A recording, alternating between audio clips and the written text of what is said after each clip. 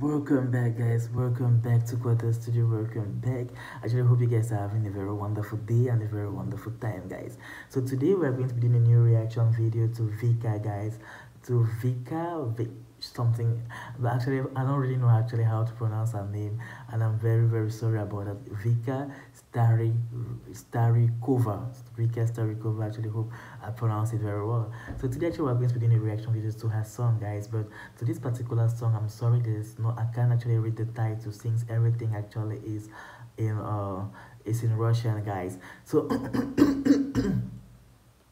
I actually think it's like the second or the third video which I'm doing, or reaction video which I'm doing to this particular lady, and she's very amazing. Her voice really is so wonderful, and I actually hope you guys really enjoyed her song. So after doing the first two reactions, a lot of people have been liking the video and commented us to do more reaction videos to her, so we actually turn up to do more and more reaction videos to her song, guys. I actually hope you guys are going to love it, you guys are going to really enjoy it. For more will be coming actually up, guys. So not to waste the time, let's move into this particular video right now of Vika, and let's see what she has for us today, guys. Ну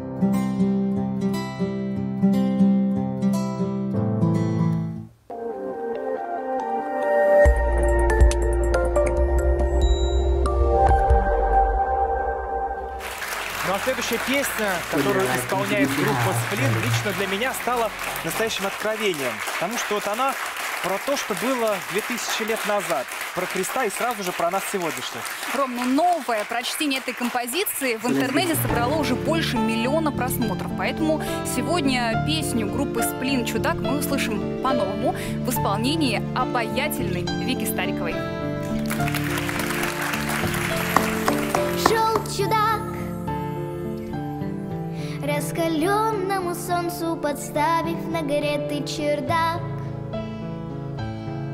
Шел чудак за спиной, его тихо качался рюкзак. Шел домой, представляя, как все удивятся тому, что живой, что ничто не случилось такого с его головой. Так и есть, у него для людей была самая лучшая весть. И он шел по дороге от счастья, светящийся весь. Love and peace. Люди могут, конечно, спастись от падения вниз. И он шел рассказать им о том, как им можно спастись. Рассказал. И напуган был всем этим весь этот зрительный зал. И слова его долго летели сквозь этот базар в пустоту. Он шел к людям, он нес им надежду, любовь, красоту. Люди взяли его и гвоздями прибили к кресту.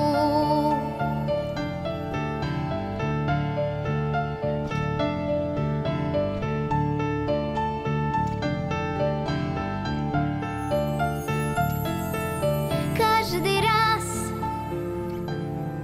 когда сходятся звезды, сойдя со своих звездных трасс, все становится ясно без всех этих жестов и фраз. Каждый раз, когда кровь на ладонях и падают слезы из глаз, очень больно смотреть, если кто-то страдает за нас.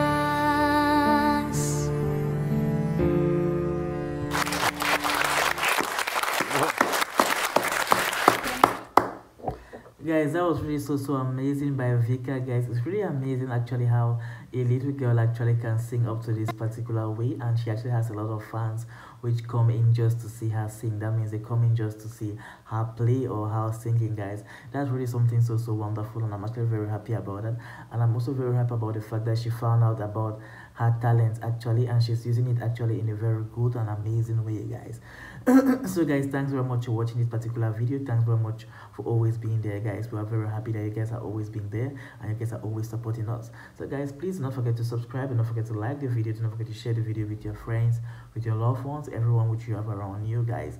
And please do subscribe for more videos coming up, guys. Thank you very much. Have a wonderful day. See you soon, guys.